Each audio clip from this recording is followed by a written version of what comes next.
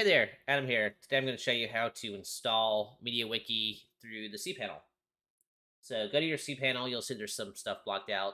I'm not sure what people can use to break in, so I've just grayed out everything that looks suspect. Go to the Softalicious, I don't know how to pronounce that, app installer. You're then going to search for Mediawiki. Click on Mediawiki. You're then going to go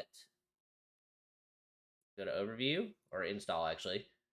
And you're going to choose where you want it to be installed. So you can either have it installed on your main URL, that being just if you type in your website address, it goes straight to your wiki, or you can do what I did, which is you would install it on a subdomain.